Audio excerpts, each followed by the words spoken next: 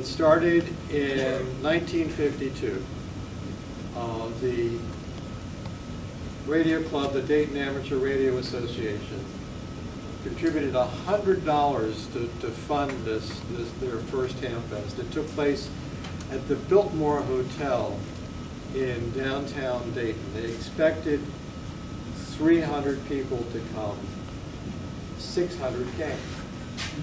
But they wanted to do something that was different than all the other Hamfests. They wanted to have forums. They wanted to have people come and make presentations about things. So the first year they had 6 forums. Now there are 5 forum rooms that are busy all 2.5 days from about 9 o'clock in the morning until 5 o'clock.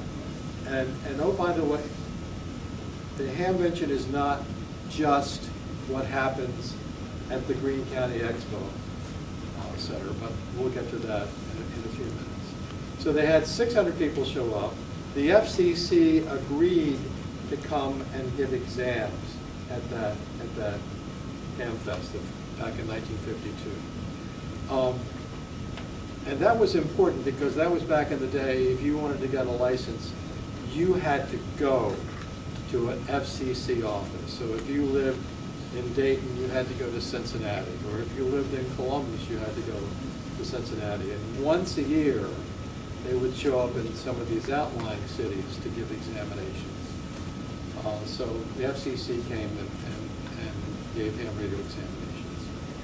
They took the $100 and bought a 12-inch TV to be a door prize. And I've been thinking the past couple of days, I wonder what happened to that 12-inch TV. Did somebody take that home, plug it in, and watch TV, or did somebody take it home and take it apart and build something with it? I'd really like to know what the official answer is if it's known. In 1964, they moved to the Hara Arena, which was a big convention center kind of thing out in the northwestern suburb of Dayton, which is actually an area called Trotwood. And they were there until 2000, like I was going to say 17, but there were some years there before 17, 18, 19, when Hara was closed because they had, and they were run down. They had tax problems, they had maintenance problems. And so Dayton moved the Hamvention, Dara moved the Hamvention to Greene County, Xenia. Bob, yeah. I remember why the straw that broke the camel's back, right? Well, the tornado. Well, the tornado in Xenia was much earlier, though. But there was a tornado that came and finally knocked down. It actually hit Hara, but that was while it was abandoned. And 2 years ago, we went by there, and it's all been leveled. So there's nothing. So it's still empty? Well, I didn't go this year. Oh. But 2 years ago, we went up there, and the building had been leveled. And so we'll see what happens with that. How many people in the room have actually been to the Hamvention? That's good. That's good. As my friend Harry Daniels used to say, you owe it to yourself once in a lifetime to go to the Hamvention. There are at least 600 exhibitors inside in these buildings, forums that are going on all the time, and 2,000 flea market spaces. And I guess what I would tell you is that I learned long ago you can't do it all in one trip. So you have to sort of plan your visit. So, anything you want to add to what I just said? Well, it's just something that everybody that's a ham needs to go to at least once in their lifetime. And how many times have you gone? Probably this is my 6th or 7th time, but I was going was a field. Mm-hmm. Yeah. And Seems like you're pretty good. And how many times have you been? This is my second. Second. Yeah. I got you both beat. I've been there at least 24 times. Oh, my. But I lived in Columbus, Ohio, which is like an hour away. And while I was living in Columbus, I made it twice. And then I moved here. So tell us about 4 days in May. All right, so, in case anybody missed it, I am a ardent QRP person. And I do Morse code because QRP works best with Morse code, 5 watts or less. And years ago, probably 30, 40 years ago, our QRP association, the club I belong to, it's called Amateur Radio Club International, and my number is 4281. So when we have QRP contest, we exchange this number. Of course, the lower the number, the more prestige you are in this organization. And they've been around probably 40 to 50 years now. I have the publications from them that are, looks like they were mimeographed on somebody's old mimeograph machine. But about 25 years ago, they thought, let's do this conference before Dayton. So they titled this 4 Days in May. So it starts on Thursday, and it's conferences all day on Thursday. Then on Friday and Saturday, you're free to go to the convention in Xenia.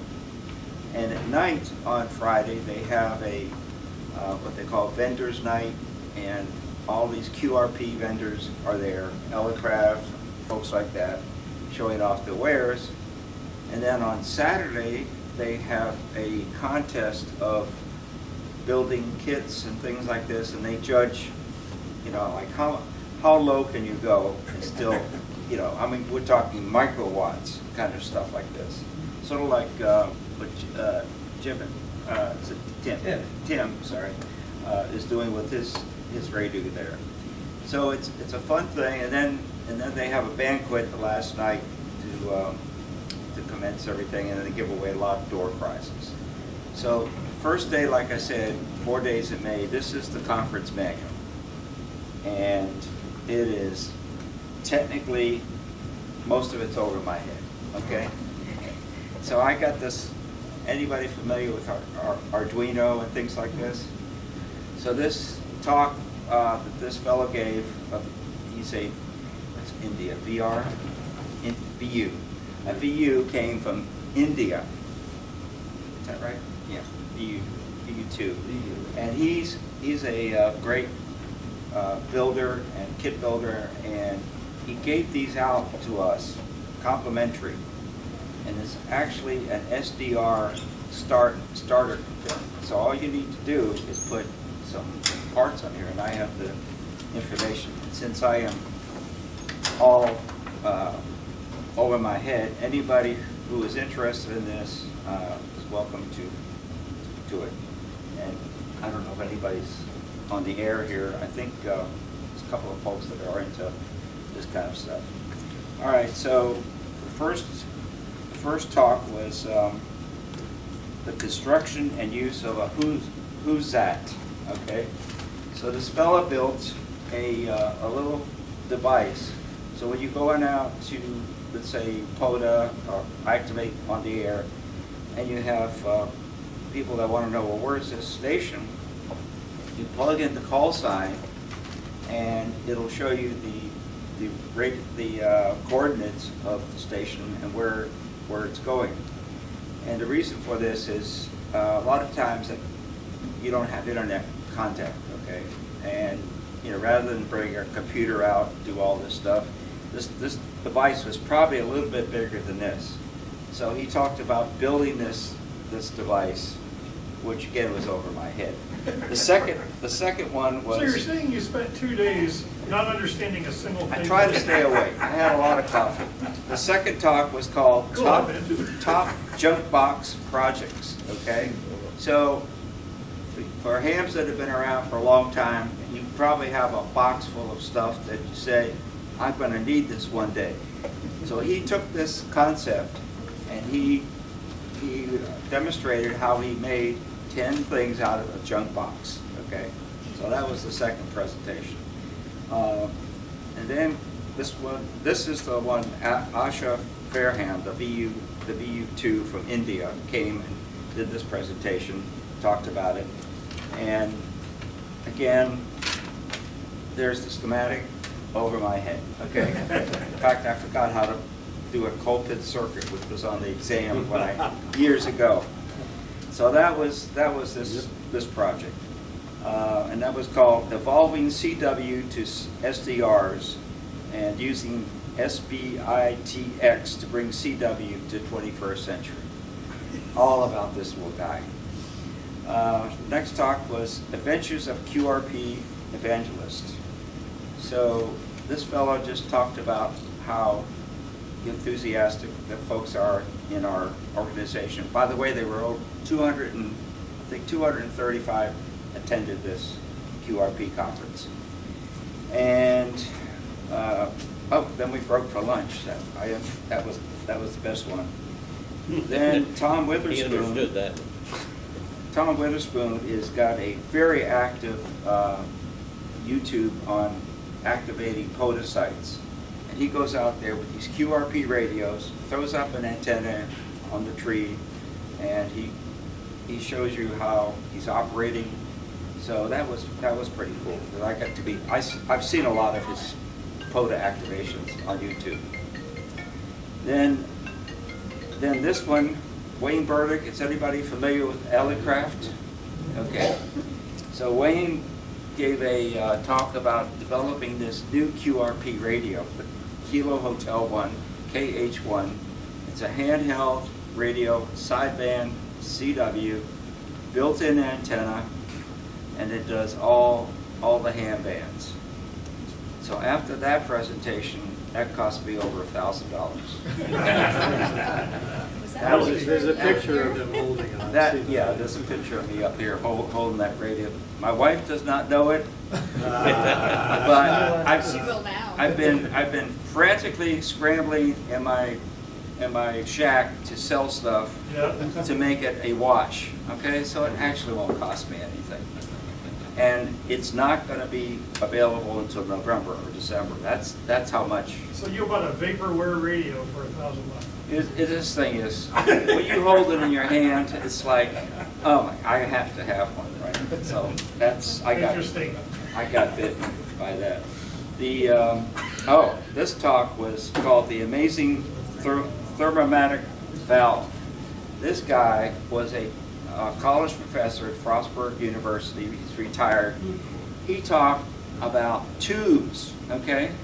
Tubes. I mean, everything you want to know and don't want to know about tubes. This guy was just over the top. Almost fell asleep on this one. All right? And then the last talk was called, now this was pretty cool, Stealth Operations from Hotel Rooms and Other Unlikely QTHs. All right? So when I go traveling, and now that I retired, we've been doing cruises and everything, I take my QRP radio.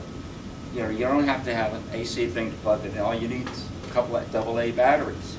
So I've operated from cruise ships, standing on the bow of the ship as it's plowing through early morning, so hopefully not many people will notice, tapping out Morse code to see if I can make some contacts. And I have made contacts.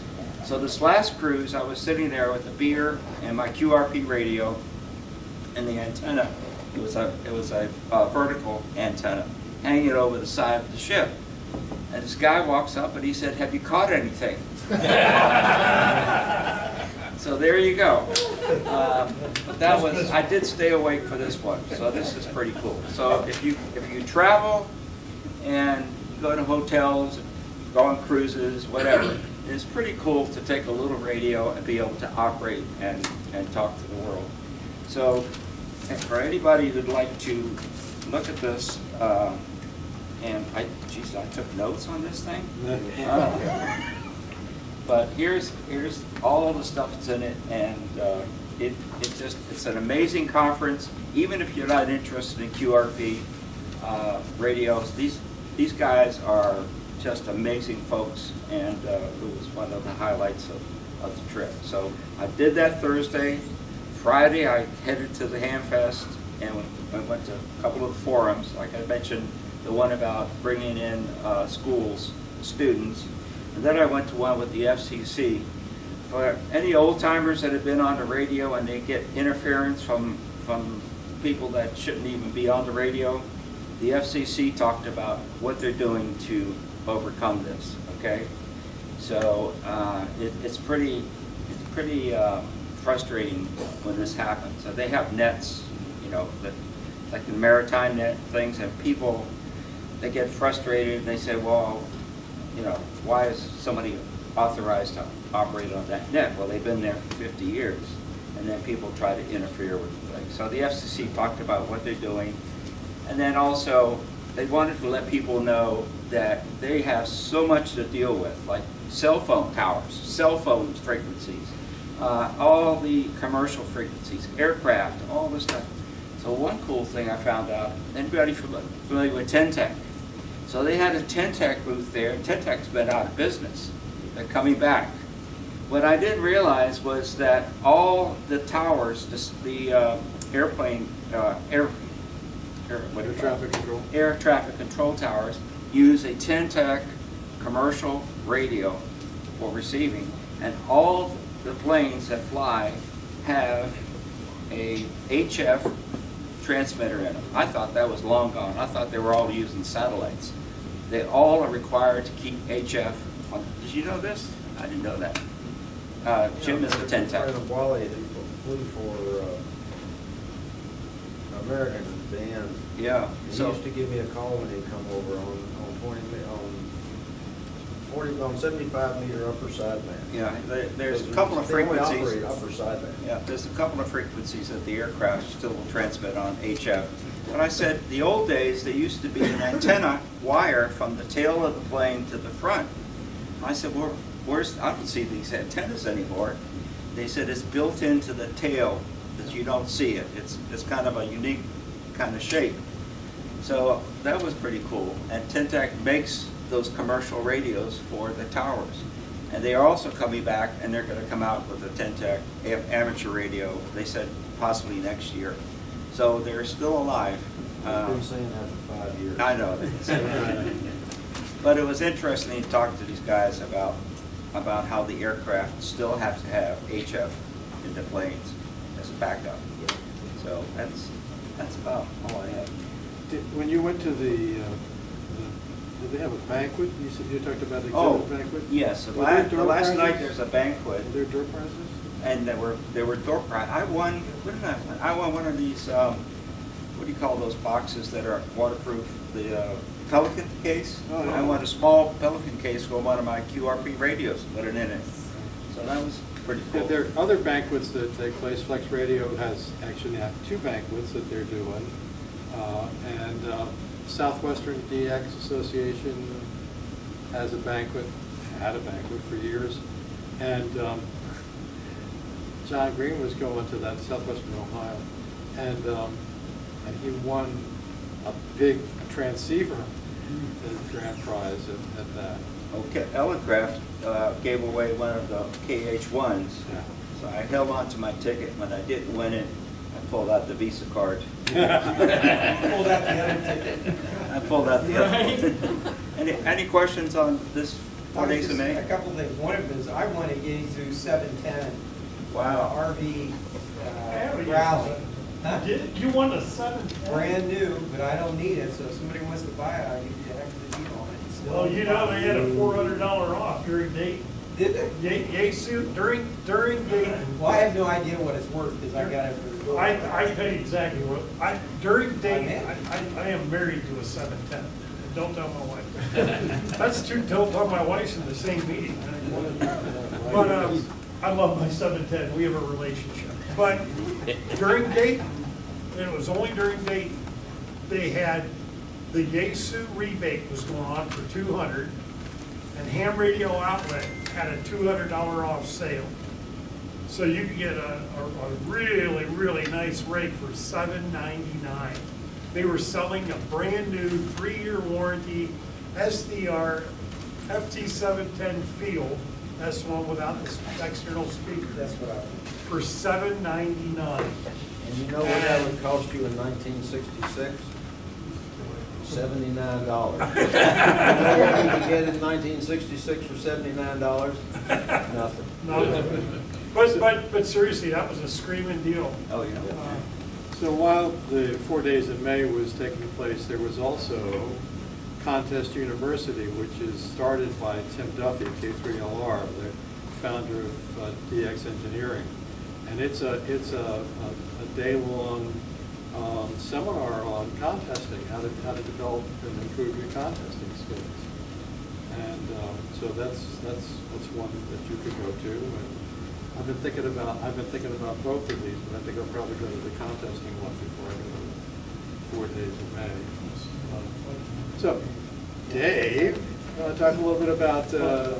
First, I got to correct, I don't think I'm an expert, but I'm glad I'm here. My dad always said that X is a has-been and Spurge is a drip under pressure. But anyhow, this is my second experience at Hamvention. 3 years ago, many of you know WD3O, David out of Richmond, called me and told me his wife would not let him go to Hamvention unless he had a chaperone. I didn't know what this, well, David had just had heart surgery, and his wife was concerned, that he'd, get in trouble and somebody needed to be with him. So yeah, I'd never been to Hamvention. I'm still a new ham, and I was even a newer ham 3 years ago. He kind of told me what it was, go there and work the special event station. So it was a good experience. It was quite overwhelming when I was there the first time, and almost as overwhelming the second time. But we have what I did was worked at the special event station, and it's not a typical special event station that a lot of us work on the air, where there's somebody logging and you have to fight pile-ups to get in there. In fact, if you look at some of there's a puppet in our station right there. It's not a very serious special event station. So they let puppets in, and anyone else who wanted to come in off the street. And our job as moderators were to make sure they follow FCC rules, and of course the radios. That's your radio. Oh, there it is. And so we were required to work 8 hours over the course of Hamvention. In exchange for that, we got free admission. We didn't have to stand in lines, and we got close-in parking. Wow. Volunteer parking. We got a special colored badge, so we picked up our credentials the day before and just walked in without standing in line. How did the sign-up work for that? Did you sign up? They called me back for some reason after the second year, so it's. Well, but I mean, initially, like if you wanted to work the special event station. David's been doing this for years and years, so it's, if there's interest, I can. If you show up and he sees you there, you'll get invited. I've been invited. I haven't done it yet, but I've worked them on the other side. Yeah, they recruit, I think in January. We've already got our place for next year. But They do CW too. yeah, so the radios we had were all ICOM. We had a 7300, 9700, a 7610, and their small QRP radios, the 905 and the 705. So we had them all set up there. They had nice keys from Bengali. What was it? Bengali? Bengali keys, Radio Sport headsets for us to use, and nice desk mics from ICOM. They had a unique antenna that is called a tuna antenna. Like, not tuna fish, but tune antenna. And what that was, I don't have any pictures of it, but it was a mechanical, they had a servo motor or something in the top, and you would adjust the length of your legs on your inverted V. So you had a perfect resonant. You didn't have to mess around with tuners. You switch to low power and put it on ready and just watch your SWR tune. So that was a unique antenna. I think they're around $1,200, but we got to play with it and got pretty good results, I must say. So that's about it. I got on there and worked some stations. I talked to folks back home, but the main intent was to get people to operate there. We had kids come in the booth. We had experienced operators. We had non-experienced operators, non-hams. So this year was better than 2 years ago because we were just coming out of COVID. Everybody was wearing masks and not intermingling too much. So this is more like a go-to station. More like a go-to station. Yeah. But we had guys sit there for an hour or so and work with CW. So a lot of people had fun, and they were like ET and they phoned home. I made some contacts back home when I was there. So it was a lot of fun, but not serious at all. So anybody want to guess how many people attended Dayton this year? Well, the internet said it was almost like 34,000 something. It's 35,000. 35,000, yeah. 35,000. Can I make a special request about people on here? I forgot to mention this, and because we have such a large crowd here, I posted, and I have my thing here, it's in my box. I posted on Nextdoor. Is anybody familiar with Nextdoor app? About Field Day, okay? And I didn't realize that it's only posting to my neighborhood. So if anybody has access to their neighborhood, like Furleysville or any other, Ruckersville or wherever, Green, if you would contact me, it would be great if you could post it to your Nextdoor. So I got some responses. One lady said that she went last year and she had a great time. I think she brought her kids. Another lady responded and said she was able to talk to her husband in Vietnam using the phone patch service. And so that was pretty cool. So back when I was in Vietnam, they call it MARS stations, Military Amateur Radio Service. So we were able to go into a little booth and talk for 5 minutes. And not anybody remember Barry Goldwater? He was a ham, and he loaned his station to the armed forces. So when they contacted Barry Goldwater in the States with his big antennas and outfit, he would pay for the phone call, because back then you had to pay for long distance. This is back in the 60s, early 70s. He would pay for the phone call to wherever, like my parents were in Virginia, and he was in Arizona, so he would pay for that phone call from Arizona to Virginia for my parents.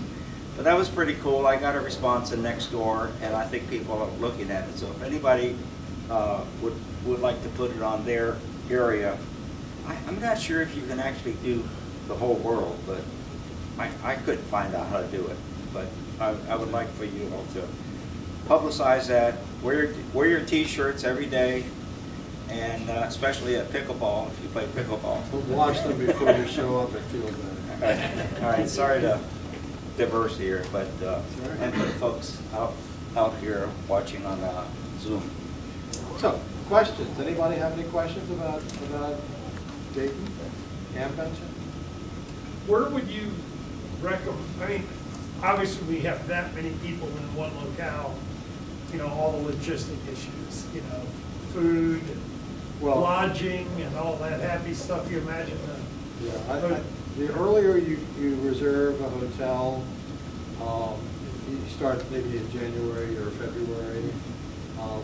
If you wait too long, then all of the hotels in Dayton and Middleton and Springfield get filled up. I know folks that camp. That's what I was going to ask about camping, because that's how I know all the secret spots. Really? Yeah. Okay. I prefer to camp. And bed and breakfasts now that are.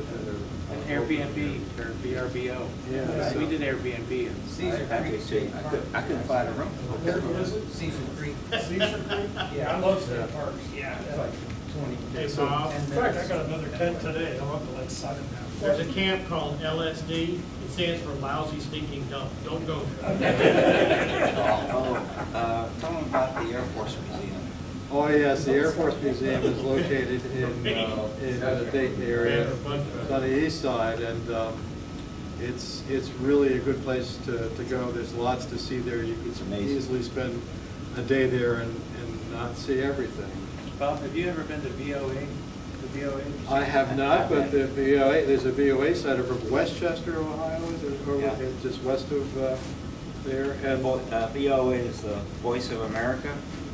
So when my dad was in the military, he was stationed in Istanbul, Turkey. This is in the 50s. I'm dating myself. He bought a Zenith transoceanic radio because that was our only source of getting news. And Voice of America was our primary news from home. BBC, British Broadcasting Corporation. And then I found out about Radio Luxembourg, which transmitted rock and roll. Okay, they were a rock and roll station. I found out about the Beatles and the Hollies and all these groups back in the 50s. So the VOA site is of course now shut down, but it's well worth going to if you go out to Dayton, as well as the Air Force Museum. And Friday and Saturday evening, you can go to the Dayton Amateur Radio Club Clubhouse, because they have an open house at their clubhouse. Why don't we have a clubhouse like that? Well, we don't have a Hamfest like this, you know, so they also have a large mobile van that they built with, you know, equipment in it, et cetera. So and that's normally parked there. This year they also had, you remember that when we went to Hartford, the Collins radio van that was in there, that was actually at Dayton this year. Oh, yeah? Okay. So there was so let me talk about the flea market for a minute here. You know, you can get some good deals on stuff in the flea market. You have to be careful. But for some of us who have been in the hobby for a long time, walking around the flea market is like walking through your history. You see all these radios that, as a kid, you wanted to have, and now it's kind of like, would I really want that? It's more than I lift that. Yeah, it's true. There were a couple of years there where there were pallets of Collins S-line equipment that were there. I think the Mormon Church had decided to upgrade their radios or whatever that they had stored in the bowels of the temple in Salt Lake City. Just bunches of them there. Oh, other questions? Have we made any of you interested perhaps in actually going to Dayton? We'll be more than happy when you get ready to do that to give you some advice about how to approach it and what to look for and how to handle it. You can sign up as a volunteer on the Hamvention website. Yes. Yeah, so get your tickets early. Your tickets have a number on it, and I have a story I want to tell. So for years, Stu and I have been going to Hamfest, and he'd grumble. He'd say, you know, I've been going to Hamfest for 40 years, and I never won anything. Never won anything. Like, we were still at Hera at that time.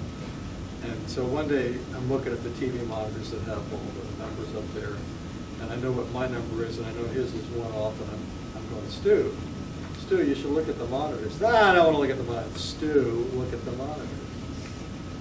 And he won a prize. And I have these photographs. It's on my website. It's in the big stories about my friend Stu wins a prize. And it's www.K4DU.us. And it's kind of amazing pictures because it's like Stu's almost saying to the guy, "Did my friend put you up to this?" You know, and then later on he's out in the flea market and he's showing his thing. he's just really excited.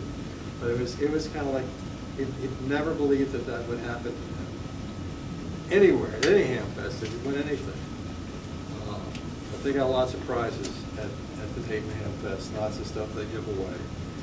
New products are announced there every year. Flex Radio announced a whole new series of Flex radios. So the 6,000 I bought 2 years ago is now obsolete, not obsolete, but they've got faster processors and new stuff going on. Kenwood came out with a new handheld, I believe, if I recall. 75. Yeah, and of course the Telegraph stuff. K4DU. Yeah, so yeah, it is. And you get to talk to people who know, what their products are because they design them or they market them, and you go face to face with anybody that's there.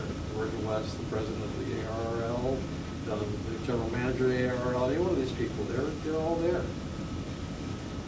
So, yeah, it's a wonderful time. Anything else you guys want to add? So we're gonna have a caravan next year? Yeah, well, That's a lot of fun too. yeah, that would be true. Or I made a lot of 5.2 contacts on the way out. yeah, it depends on which route you get or which route you take.